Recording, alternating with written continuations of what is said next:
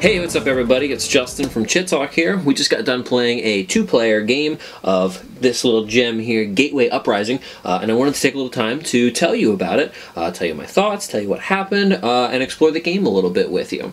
So, this is a 2 to 4 player game, and it's actually by a company that I've never heard of before. Obviously, Seam Unlimited published it, but Fish Wizard Games did a little research on them and actually found that it seems to be this group of these 3 people, but I don't actually know too much about what they've done here. It seems like they've kind of created this world and then created a game within this world, but there appears to be a lot more to it, which I'm going to come back to when I talk a little bit about the theme, and more specifically, the art in this as well. So, let me give you a little bit of an idea of how to play it, and then I'll come back and tell you a little bit more about that.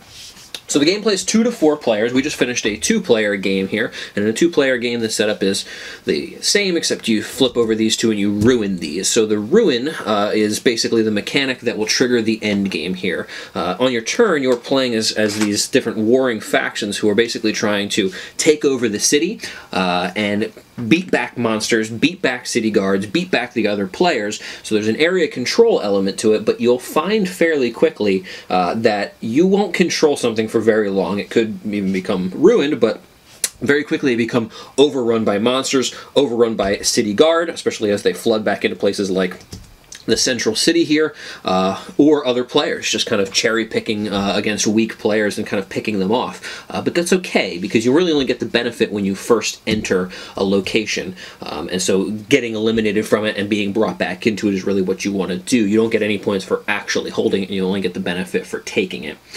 So the function here is mainly a deck builder. You can see here I've got a market laid out that looks very similar to what you would see in your deck builders, you know, like Dominion, for example. You've got your basic cards that are always in the games, these sets right here, and then also these rune cards, which are shuffled up randomly, and then you're going to choose 8 of these revolution cards. The setup that we've got here is one of the suggested setups in the book. It actually gives you a bunch of suggested setups in the rule book, which is very helpful, but it works very much the same in the way that a lot of other deck builders do. Everyone starts with the same basic deck. You will also get a faction leader card. Everyone will get this, which will provide them some specific benefit. So in this particular case, I had a guy who let me upgrade my markets to higher quality markets, basically trash the one card and get a new one in there, and Eric was playing with this faction leader that lets him draw extra cards and also buy extra cards, which is very helpful, very, very helpful, because you're actually limited to what you can do on a turn, and you'll find that in the beginning of the game you'll spend a good bit of time kind of building up your engine and making sure that things run efficiently before you can really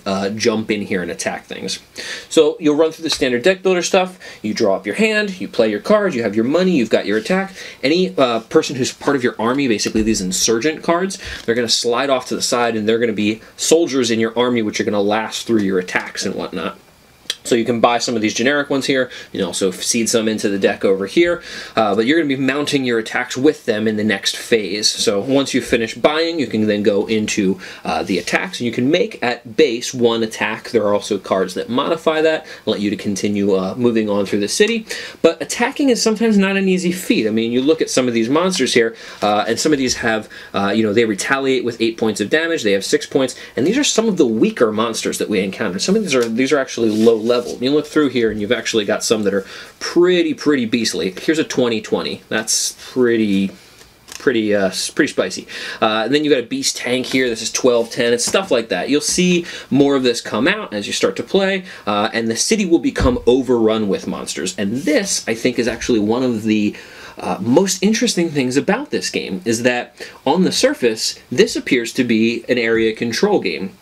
And while it is, sure, you'll find that that is actually something that you need to coordinate with the other players. And this is something that I love in games. I love a common threat. I think it makes a game so interesting. And this here is no exception here in Gateway Uprising. The common threat of the monsters completely overrunning the city and just prematurely ending the game with all players losing is very interesting. You'll find yourself coordinating with other players, saying, okay, listen, if you can attack here, you can wear this down, I can sweep in here and I can finish this off, that'll eliminate the threat, and you basically have to coordinate people and let them help you in order to get the game to keep going, pretty much. And that's a really interesting mechanic. I love that a lot. I think it's a very dynamic thing. And then also at the end of each turn, you're also going to have these events that will come out. So after you finish your attack, you're going to then move into your cleanup, where an event will come out, and this will seed more of those monsters into the city, which makes it very dangerous. If you have a city over here, like for example, if you look here, I've got a 4 and a 5 here with these district markers. This is basically, there are, I believe that there were maybe 8 of these or something like that, but as these get put out randomly in the beginning of the game, the more markers a location has. You can see this district only has 1. This one has more. So as you start to go through some of these events, which this event deck is also randomly generated, you may get something like deploy 1 horde monster each to districts 4 and 6. It's very possible that this could be district 4 and 6, so that may increase your chances of something terrible happening in just there. And you may get overrun in one instant. There could be an event that completely overruns a district in one turn. You'll see that happen, which is very interesting. So that comes out, and then you have to sort of assess what's happening in the city. You have to assess, you know, where you need to kind of focus your efforts, whether you need to pull out of somewhere else in order to kind of refocus, and that's really cool. I like that a lot. Very, very clever. You go through the regular end of round stuff, you clean up, and you kind of go back and forth doing this until you've gone through all 12 events. So in that, the game becomes a little bit more about a game of survival. You're really trying to get through this event deck and stay alive while getting points doing so. You need to make sure that the game gets there. You need to make sure that the game actually has some sort of finale, otherwise it ends, everybody's done, and that's the end of the game. So that was really cool.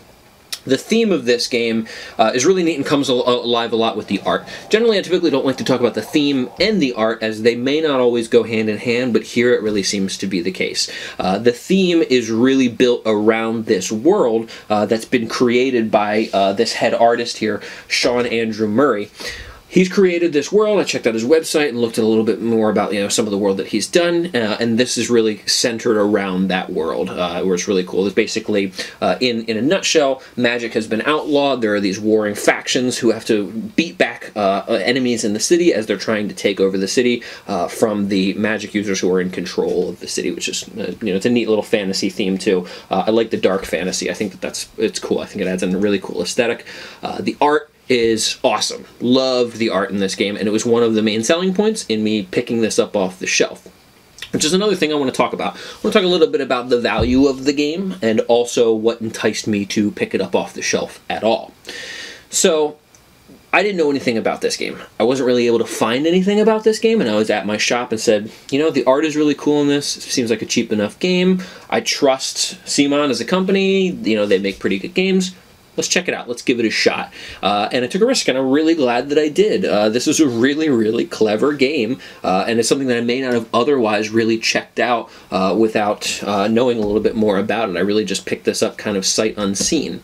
That said, I can sort of understand why I think I bought it for maybe $39, $39.99. I can see why some of the choices have been made there to sort of strip things down a little bit. These are just like kind of like a little flimsy cardboard thing. Which is really not that big of a deal.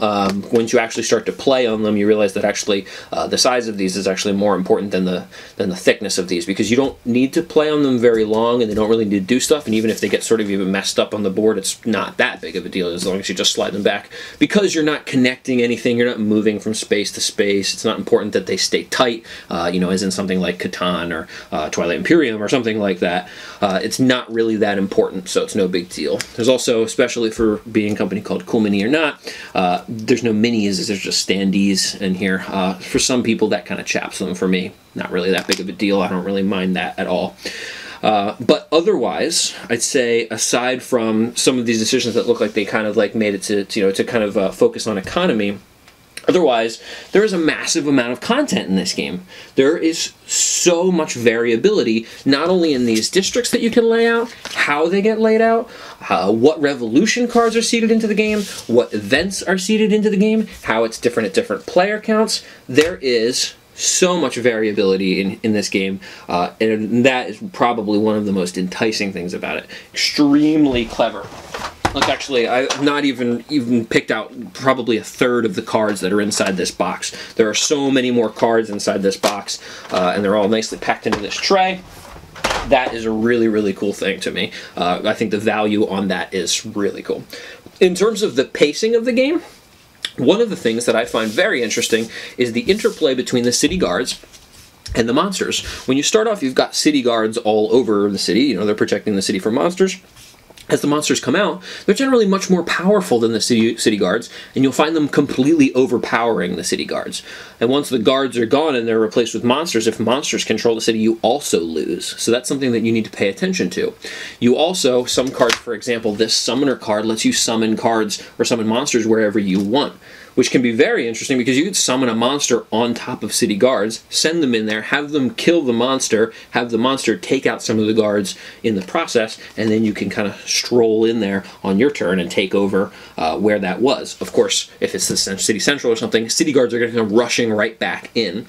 So in terms of how the theme is carried out of you being this warring faction, this faction of rebels, it's chaos. You can't survive, as you might not in if you were a warring faction in some established city. If you're trying to take over a city that's in anarchy, you can't really get a good foothold, and that comes across here really well in this game. It's madness. It's chaos. You'll be pushed out. You're gonna be, it's gonna be pretty rare that you're gonna get all these guys out onto the map. And to me, especially when you're playing something like even the introductory game, it seems like that's not the way you're going to win. You really need to focus on just survival and points, and also working together with the other players to make sure you even get to a point where you're going to actually be able to count your points up. So the way that theme comes across there is really, really cool. I love that a lot. In terms of accessibility, it's a deck builder. It's a fairly standard format, and once you've played one, it really informs you on how to play a lot of the other ones. I think that one of the things that newer players may have a little bit of trouble with is the tactical decisions on knowing when to coordinate with other players and when to break off from them and when to go your own route. I think that there are some decisions in here that may not be super intuitive because in some cases, you do rely on the other players to even get to the end so that you can even score your victory points. You might have players not sure if they're doing something that's furthering the cause and trying to get to that actual end, or even if they should do that at all, or just throw the game and be like, I'm so far behind, we need to throw this game now, and everyone loses. There's interesting decisions to be made there. I think that that's really cool, but might be a little bit more difficult for newer players. Newer to the tactical decisions that could be made like that. So to wrap up, I think this was a really cool game. Something I may not have normally checked out. My local store just happened to have a copy. I thought it was interesting. I was itching to try something new, and I picked this up. So really, really happy with it. Gateway Uprising, really cool game. Tons of accessibility, incorporates some new ideas into the overwrought deck building sort of mechanic pool there, especially with this common threat idea. I love that idea. I think it's really cool. The game can really go a lot of different ways, a ton of variability, and I can see this coming out quite a bit simply because of the variety. So that's it. Gateway Uprising from CMON Limited and Fish Wizard Games. My name is Justin from Chit Talk. If you like our video, subscribe, check out our website, Facebook, Twitter, all that good stuff. Thanks for joining me, and we'll see you next time.